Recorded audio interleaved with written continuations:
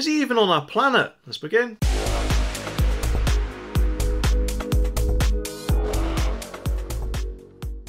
The article says that campaigners and MPs have slammed a series of arrogant and sickening remarks by the BBC's Director General about forcing households to pay the licence fee. BBC Chief Tim Davie told regional staff that it is truly amazing that UK households are happy to paying a forced licence fee. And not surprisingly, his remarks have sparked fury because the BBC scrapped free licences for the over 75s 3 years ago, saying the scheme was too expensive. Former Culture Secretary Nadine Dorries, who froze the licence fee at £159 when she was in office, told the Express, Mr Davie makes the case as to why the licence fee is outdated and the review into the future funding of the BBC is so necessary. Well, of course, the good news is that his remarks are bound to lead to loads of people cancelling their TV licence, and the bad news is it has made me angry. Who the hell does he think he is, saying it's truly amazing that loads of people are being forced to pay the BBC if they want to watch things like other TV channels live? I mean, who the hell does this guy think he is? It might be right for rich people and people who just love the BBC, but what he's failing to take account of is that lots of people actually do get prosecuted for non-payment of their rather outdated, in my opinion, TV tax. It just makes me wonder why he thinks people are happy. I mean, who's he been asking? BBC staff and their family? Because I'll tell you this, Tim Davie, the rest of us aren't happy about paying the TV tax. If you haven't done so already, you could send him a really big message and tell him how happy you are by cancelling your TV licence if you haven't already done so.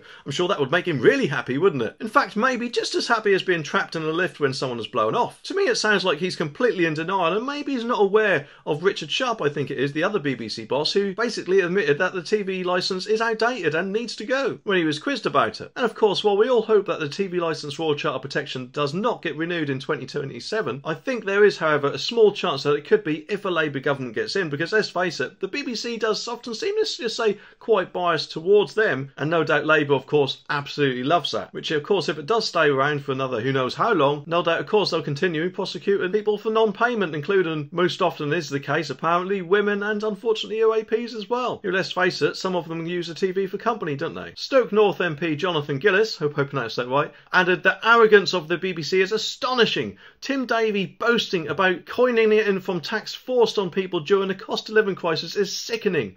BBC boss Mr Davie went on to say that the broadcaster had better budgets than some commercial operators, which he described as glorious. And not forgetting, it's truly amazing that we are pulling it off, by the way. Mr Davie reportedly said in a leaked recording in a meeting held on Tuesday that many households are pretty happy paying a licence being a forced payment. It's amazing that we're pulling it off. Well, I don't know about you, but that last bit, no, actually, hang on, everything that he said makes me pretty angry. In fact, maybe actually angrier than a midget trying to reach a top shelf magazine, especially just to hear how apparently happy he was. But if anything, that's more than likely going to cause the cancellations rolling in, especially if people see this next video.